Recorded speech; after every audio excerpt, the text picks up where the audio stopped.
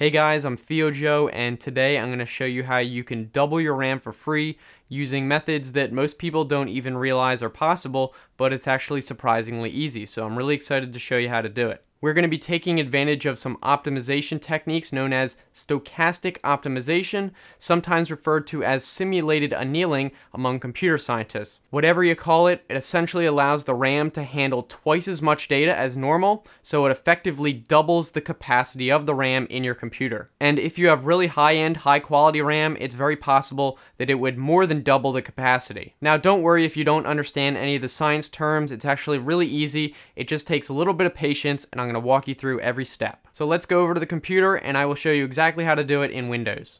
Okay, so here we are at the computer, and I'm just recording it right off the screen with a camera because we have to restart the computer a couple times. But the first thing we want to do is see how much RAM we have right now, how much we're starting off with, and we have 16 gigabytes, and that's actually pretty good, but of course we can always use more, right? So the first thing you need to do is run a check disk on your computer to make sure that there's no files that are corrupted or anything like that. So when we go to do the upgrade, everything's all set. And this is actually pretty important. And to do that, all you have to do is go to the command prompt, type in CMD, and then you have to run it as an administrator. So you can just do that, right click, click yes, and then type in the following command. It's chkdsk space /f. And the /f just means it's going to repair any files that it finds. And then you can press enter, and it's going to ask you when you want to do it, and you have to do it after you restart. So you can press Y and then hit enter. And then the next time you restart, it's going to run a check disk. So we can restart it right now.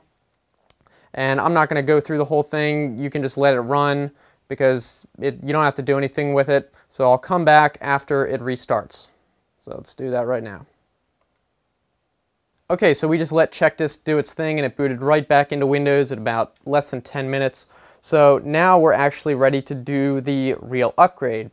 So what you want to do is go to the Start menu, and then go to All Apps, and then go down to Windows Administrative Tools, and then you want to go down to Windows Memory Diagnostic, and again, you want to right-click that.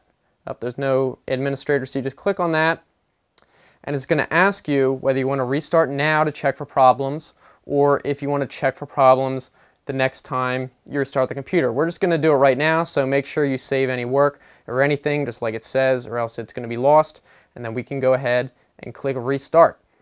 It's going to restart and boot again into the memory checker. Okay, so it's going to boot into the diagnostics tool. And don't worry if it starts to run. What you need to do is press F1 to open up the options, and then that'll pause the test, and so we can change it to what we need to. Now, all these different tests are designed to figure out how to optimize the RAM, your specific RAM for your computer. Basic doesn't do anything. It just reads the memory. It will not add any or anything like that. Standard will increase your memory a little bit, but we're not really interested in that. We're going to do extended because this is specifically designed test to extend the amount of RAM. That's why it's called extended. And you can see how many more tests this one runs compared to the previous two. So it's going to really go in there and figure out how to optimize that RAM using some different techniques. So all you have to do is go down and highlight extended with the arrow keys and then press tab. And now you don't have to change the cache. I haven't found any difference in performance whether you put it on or off or default. It goes faster with default, so we're just going to put on default again, highlight that and press tab. And now we're going to get to pass count, and this is where you need to decide how patient you are, because the more passes you use, the more RAM you're going to get. It's going to be able to do more tests and extend it even more. And obviously if you do 15, that's where you're going to get about double. If you do 1 or 2, it's not going to really increase it at all, if any.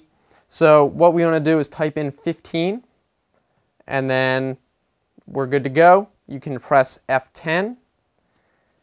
And obviously when you do 15, with the extended test, it's going to take a while. It might take several hours, but you know, it'll be worth it. So I would recommend just letting this go overnight, and should be ready in the morning. And after it's done, it's going to reboot into Windows, and then we can check again once it's ready. Okay, so it's the next day, and I'm not exactly sure how long it took because I just let it run overnight, but obviously not that long. And the first thing you want to do is make sure it worked. So what you can actually do first is go into the event viewer and click on that. And there's going to be a log for that optimization we ran. So you can go to Windows, System, and then scroll down to where it says Memory Diagnostics Results. And you can just right click that, hit Properties, and then go to Details. And then here it says Completion Type Pass. And that means that it worked. It was able to do some sort of optimization, and let me show you the results that we got. And here you can see that it just over doubled the RAM. Before we were at 16, now it's at 32.12, kind of an odd number, but I'll take it. And I'm not sure what the experience index was before, but I think it went up. And so now we have more than double the RAM before. Went from 16 to about 32, and this was a great result. Alright, so as you saw, we were able to double the amount of RAM in that computer. Your results may vary, but typically I've found on several computers I've tried that doing 15 runs will actually double the amount of RAM typically. And if you have very cheap budget RAM, it might not increase as much, but it still should be a pretty significant increase either way. So why don't you guys all let us know how well this worked on your computer, how much of a RAM increase you got. I'm really interested to see how well this worked for other people. And if you found this video helpful, be sure to give it a thumbs up so I know you guys liked it. And if you want to continue watching, I've got some other cool videos on the right hand side. You can just click those or look in the description for the same link, like if you're on a phone. And if you want to subscribe, I make a bunch of different types of videos Monday, Wednesday, and Friday, so I think you'll enjoy that as well. I'm looking forward to hearing from you guys either in the comment section or on Twitter. So thanks for watching. I will see you next time. Have a good one.